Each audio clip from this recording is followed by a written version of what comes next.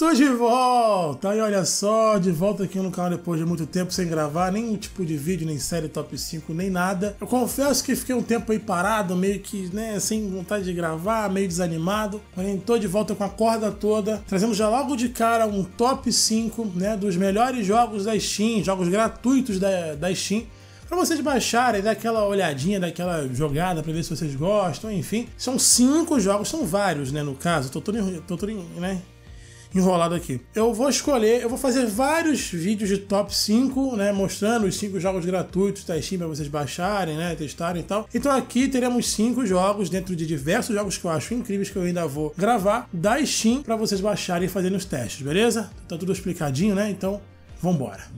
Então vamos começar por um jogo lançado em 2013 e não vamos subestimá-lo por questões gráficas ou qualquer outro tipo de coisa, porque sinceramente ele vem tendo atualizações, né, sempre, todo ano ele vai melhorando, vai atualizando, que é o grande WARFRAME. Talvez você já conheça esse jogo, né, enfim, já joguei muito ele há um tempo atrás, todo mundo já deve ter ouvido falar sobre esse jogo e vale muito a pena mesmo. Desenvolvido pela Digital Extreme, o jogo realmente tem uma pegada interessante, onde você vive em um universo alternativo com diversos tipos de mundos, né, planetas, onde você começa controlando um membro do Teno, né, o famoso Teno, que é um personagem meio esquisito, mas tem uma aparência muito interessante, eu diria. Você tem a alternativa de utilizar espada, utilizar bastão, pode utilizar também armas de fogo, de longo alcance, de médio alcance, pistolas e por aí vai. É um jogo muito interessante, com uma história muito bacana. Eu não vou entrar em detalhes aqui para não ficar um vídeo muito longo falando apenas sobre esse jogo, já que são 5, mas vou deixar aqui embaixo na descrição do vídeo o link para vocês, para quem quiser ver, né?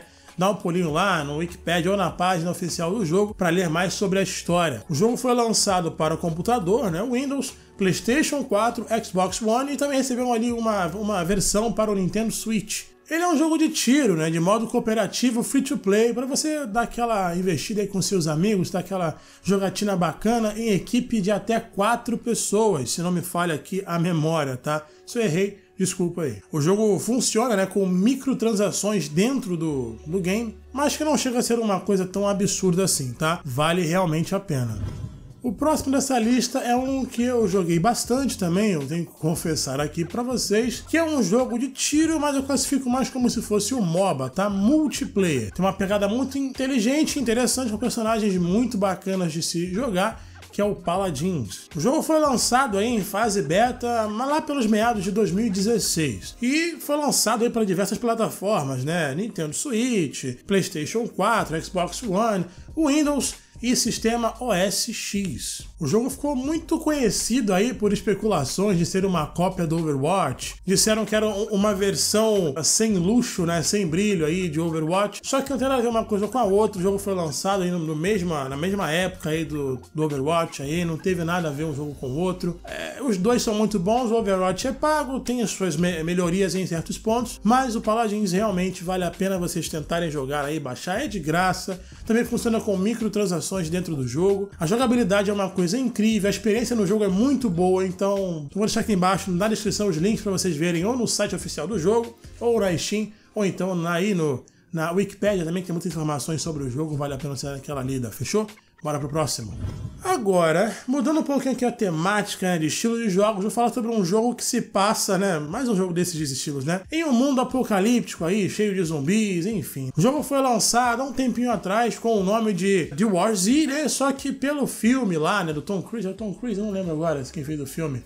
Enfim, depois do filme que teve aí, do Brad Pitt, não sei, o jogo foi meio que obrigado a mudar o nome, né? Virou Infestation The New Z. Também teve uma outra versão antes dessa, mas a versão final do jogo é essa aí, né? Infestation The New Z.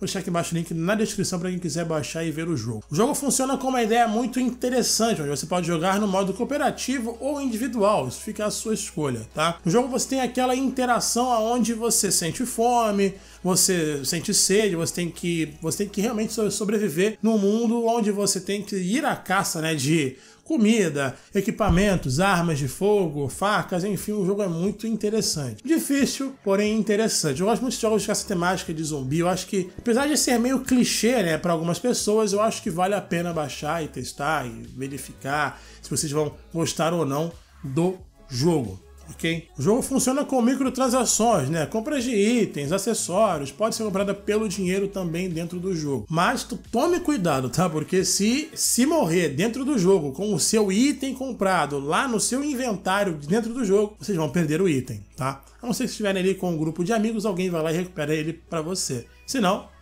adeus item. Justo, né? Um jogo de sobrevivência, morreu, perdeu.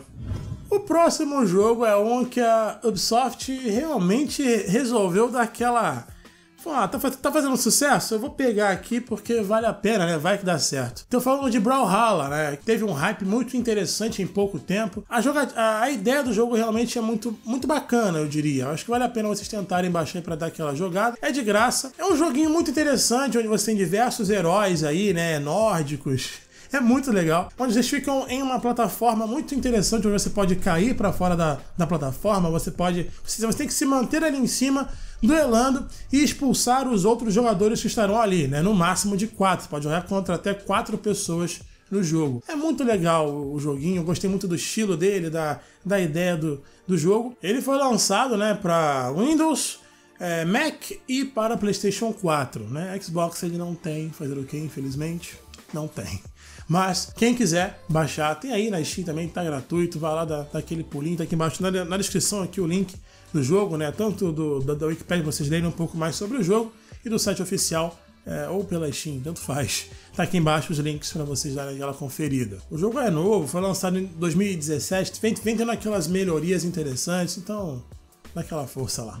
Agora, por último, e não menos importante, temos aqui já posso chamar até de clássico, né? Gratuito aí, foi desenvolvido pela Sony, em parceria com a DC, né? A DC Comics, talvez você já até deva saber qual é o jogo. Tem uma série inacabada aqui no canal porque eu perdi minha conta no jogo, fico precisando de continuar com outra conta que eu tenho que traduzir todo o jogo. Enfim, é muito legal, gosto muito dele, que é o DC Universe Online. Tá? O jogo já é bem antigo, vem recebendo atualizações constantes, com poderes novos, com gráficos novos. O jogo é muito bacana, uma história muito longa. Quem quiser conferir, tá aqui embaixo no vídeo o link para dar aquela olhadinha, né, no Wikipedia, aí na página aí da Steam.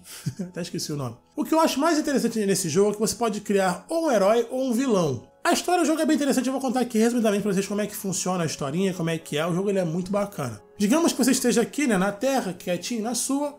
Do nada, né, o Lex Luthor de um universo alternativo aí, futurístico, enfim, vem aqui pra Terra dar um aviso pro Superman, né, pra Mulher Maravilha e pro Batman, de que Brainiac estaria vindo para a nossa Terra, para o nosso planeta aqui, né? Tentando fazer com que as pessoas ganhassem superpoderes para que ele formasse um exército. Então o Brainiac meio que roubou alguns exobytes, né? Que é o que daria essas habilidades de heróis para os seres humanos aqui na Terra, e trouxe com ele nessa fuga dele para cá. Você meio que vira herói ou vilão, tendo como tutor, se você for herói, ou o Super-Homem, ou a Mulher Maravilha, ou o Batman.